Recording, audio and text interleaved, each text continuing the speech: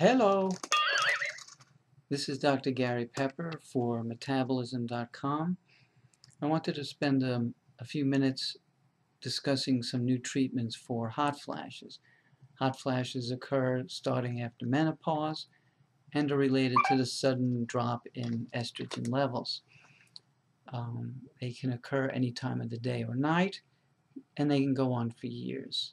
A hot flash occurs suddenly, initially with some flushing, sweating, and then a few minutes later a chill, and they are described as being very disturbing and uncomfortable. Obviously, I wouldn't know personally, but it would be great if there was a simple solution to getting rid of them.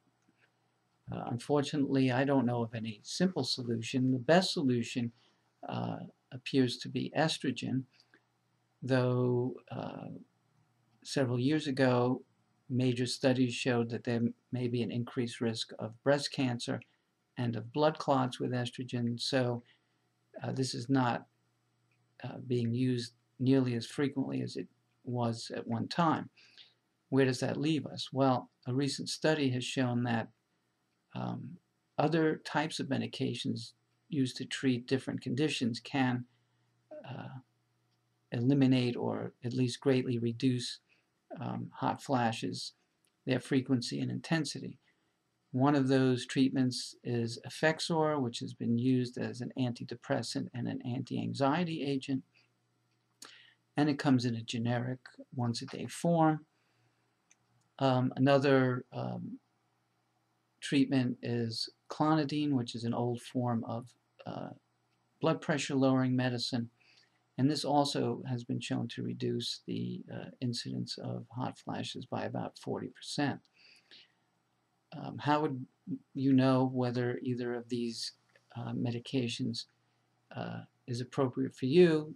The only way I know would be for you to ask your own doctor, GYN, or internist based on your history and your needs if either one of these medications would be appropriate.